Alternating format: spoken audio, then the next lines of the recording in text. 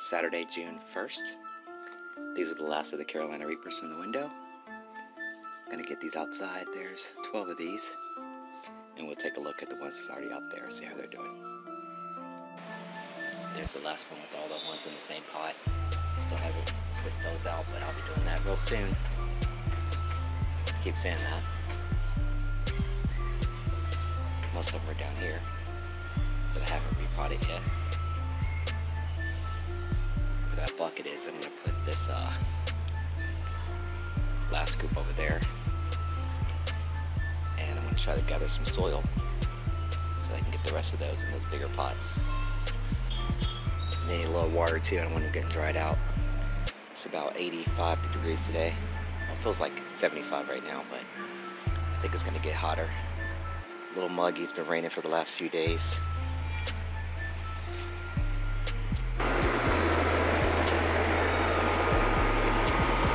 Alright, so they are starting to do something. These over here were the last ones that I put out. Let's take a quick look down the lane. Overwintered. Oh, we got some flowers coming. And what comes after flowers? Go ahead and try to spread the pollen around. Sometimes they'll fall off at this point. That one just fell off. Yeah.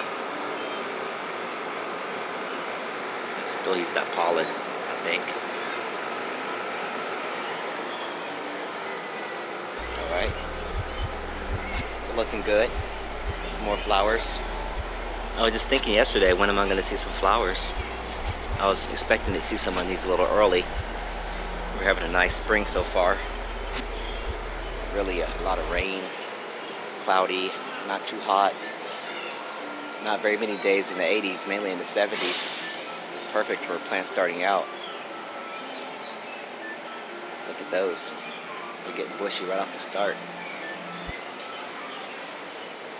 Pretty, more flowers.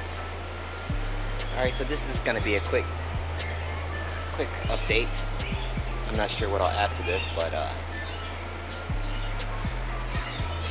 June 1st. Thanks for watching. About to start putting together the soil I need for the next pots. I'm just gathering some debris.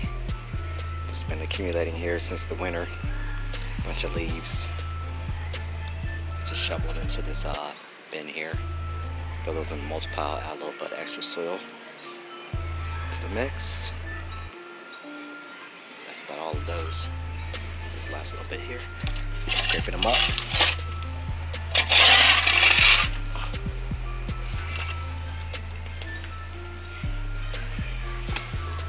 Alright, so that I add more volume to the soil content. Little decomposed leaves there. I'm just gonna weld these around.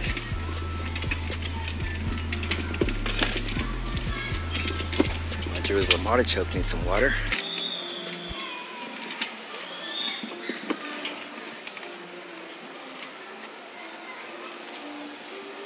I'm going to be digging through here today to get some soil out.